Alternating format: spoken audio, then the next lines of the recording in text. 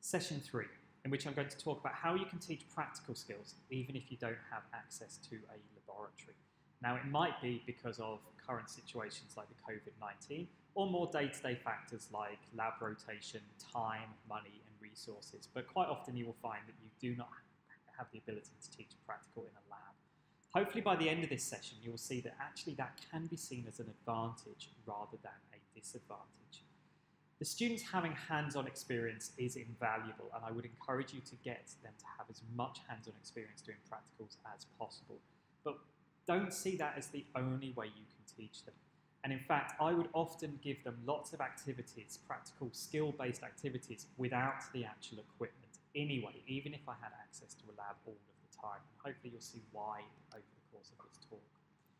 Now, I'm going to cover 3 things. The first is how to approach teaching practical skills if you're not in a laboratory, before moving on to examples of practicals you can run at home, or more interesting, getting students to run at their homes.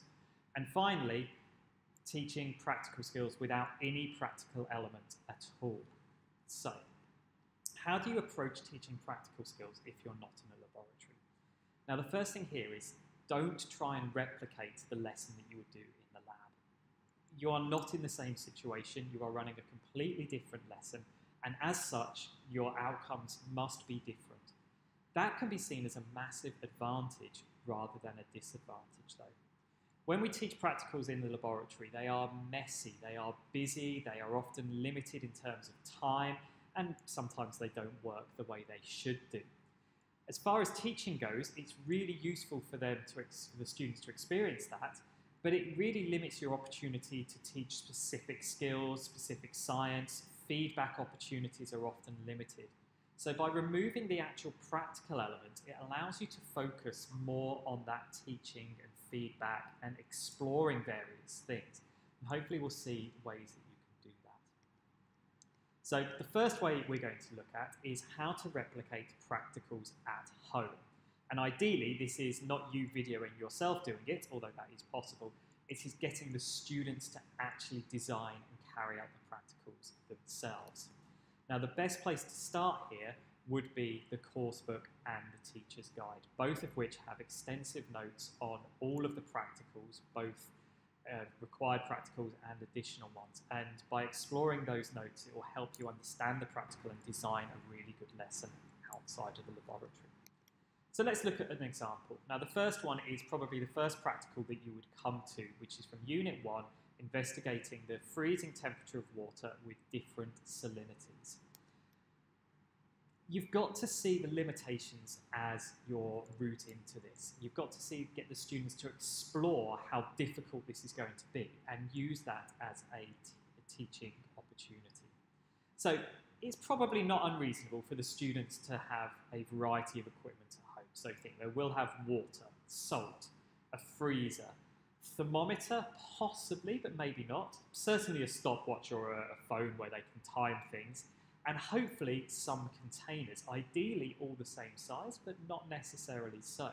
So you can start to get them to think about the method they are going to use with that very limited equipment.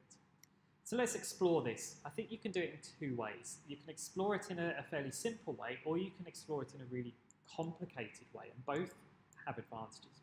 So some of the simpler things you might want to think about. The independent variable. Well, obviously different salt concentrations. In a laboratory, that would be fairly straightforward, but at home, that's going to present real complications. How are they going to measure the volume of water? Perhaps they're going to use the mass of the water instead. You'd hope they'd have some kind of measuring cylinder or jug, but possibly not, or balances, scales to measure out the water. Same for the salt. How much salt do you know that you're putting in? And therefore, what concentration is the salt going to be?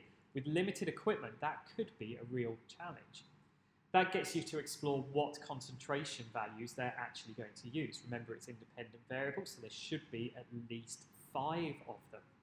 And even the simple containers, are they all the same size? If they're not, then you're getting into control variables, so you can start to think about the equipment that way. Moving on, dependent variable. How are you actually going to measure the freezing point? If you've got a thermometer, that's probably fairly straightforward, but it's quite probable that your students do not have a thermometer at home they can use. Perhaps you could get them to think about putting all of the waters in the freezer at the same time and seeing which freezes the quickest. How are you actually going to know if it's frozen? What are you going to measure as an indicator of whether it's frozen or not? So again, explore this with your students, get them to think about it, and they will go into more detail than they would have done if they'd just done it in the laboratory. Control variables are again another opportunity. Where are you going to put the containers in the freezer? Is the freezer universal in terms of its temperature distribution? Starting temperature of the water.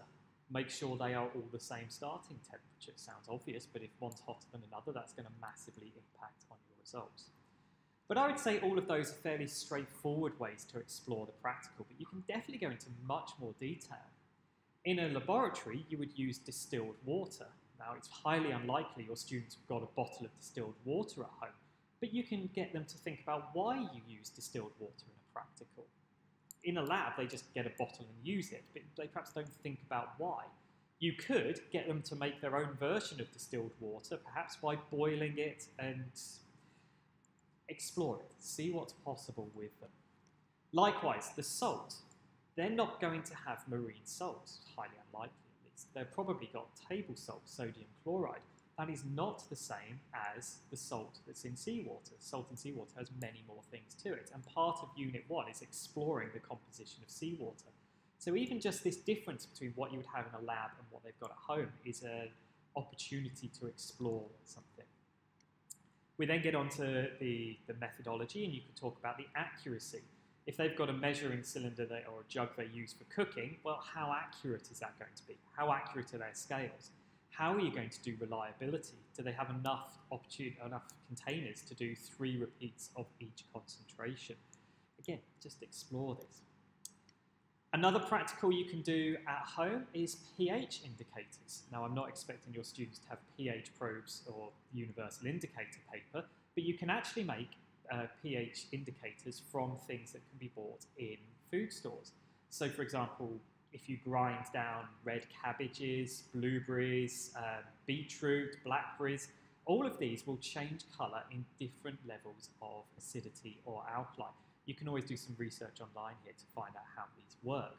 You then get into what acids could they use. So do they have access to lemon juice, vinegar for acids? Alkalis are a bit harder, soaps, soda water, but by exploring this, your students will appreciate the science a bit more. Obviously, they do need to know about pH probes, universal indicator paper, and litmus paper, which they're not going to have, but by doing the practical with fruits or beetroots, you can move into what they do actually need to do.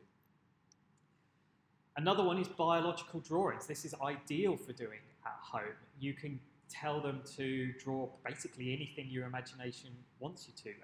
Half a fruit, a slice of banana, leaves, insects are very good. The course book actually has a drawing of a fish that you can get them to copy. Likewise, a search online for any image, you can email them that image and they can do a drawing of it. Take a photo, email that photo, take a photo of their drawing, email it back to you, and it's a really good opportunity to give feedback. So biological drawings, which are both in Unit 4 in AS and Unit 6 in A2, can definitely be done at home. But they are the most basic practicals, and they're probably pushing the limits of what you can do at home. The rest, you're going to have to abandon the practical element entirely and just focus on doing the skills without the hands-on experience. But this has many advantages. It's going to be faster, and it's definitely going to be cheaper if you don't have the equipment. Likewise, if you're removing the practical element, you know that it's going to work, whereas practicals in the lab often deliver results which perhaps don't do exactly what they should do. It allows you to focus on specific elements within the practical skills. If you actually do a practical, you kind of have to do the whole thing. You've got to do the results table, you've got to do the method, you've got to do the equipment. By not doing the practical, you can remove certain elements of this and make it much more focused on individual skills. This helps students develop a holistic view of practical skills. As covered in the last session, many of the skills you want to teach them are holistic across the whole of the course, 5 independent variables, 3 repeats, safety using both the risk and the precaution. So by focusing in on these allows the students to see them in kind of more holistic pattern. And finally, the big advantage here is when your students come to be examined on this, they are not doing a practical. They are in a situation without the practical equipment. So it is getting them used to that environment. So it is a very good thing to do. Remember, you're not on your own here. There is lots of technology to help you. There are links in the teacher's resource to some YouTube videos, or just search up yourself. There's lots of teachers, particularly now with the COVID-19, lots of teachers going online and demonstrating practicals. There's also online games. A good example here is the rate of photosynthesis with light intensity. Again, a good search here. You will find interactive versions of that practical, and you can get your students to run that and count the bubbles. And it's not perfect, but it's an advantage. It's something they can do. And so it's nice. So don't think of this as you on your own. There are lots of people out on the internet who've done this and can help you. So 2 things you can do. You can run an entire practical, or you can focus on individual skills.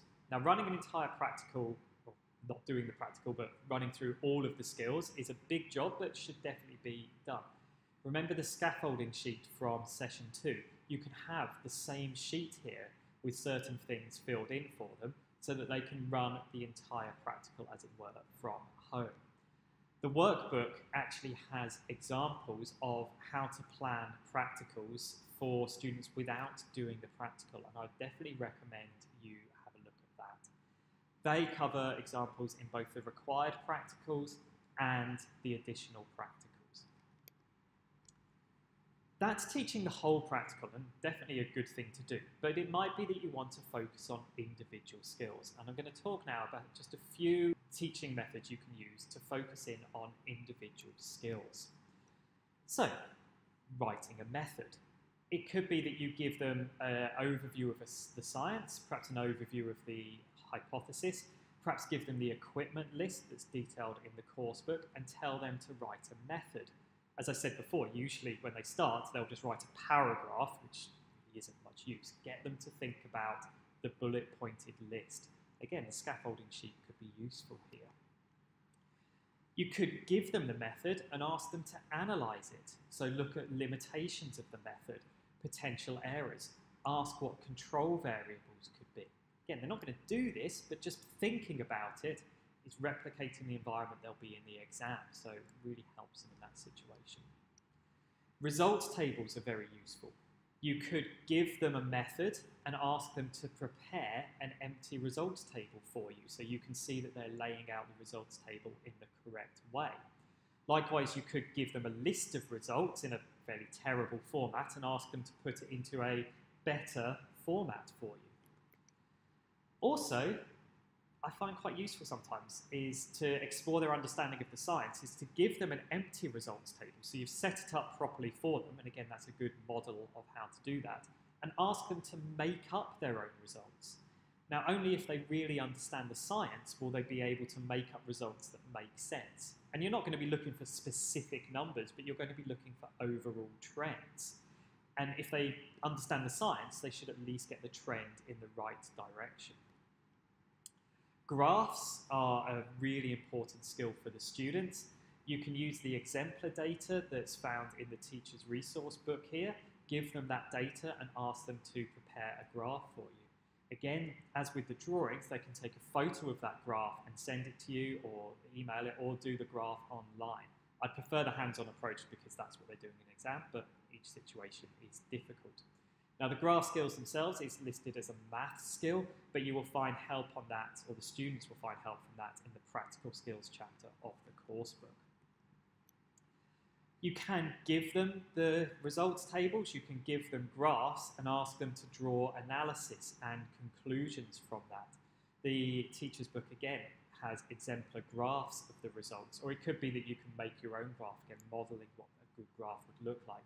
And asking the students to see what the trends are and explain them, and again, apply the science here, will allow you to examine their understanding of it and give that focused feedback.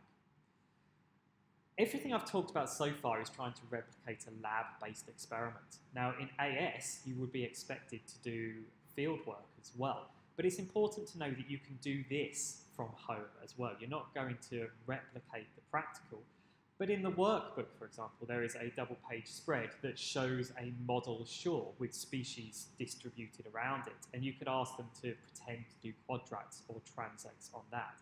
So don't feel that you are limited to just the actual laboratory-based work. You can also do all of these things for the field-based work. So hopefully this is a way of showing you that being limited in your access to laboratory time and equipment isn't a major disadvantage. And in fact, doing these things out of a laboratory has many advantages. So to help you, think about the expectations and what you're going to get from the practical. Can you run the practical remotely? Can the students do it at home? And if they can't, can you focus on individual skills and really get into them in a way that perhaps doing a real practical would prevent you from spending that time on?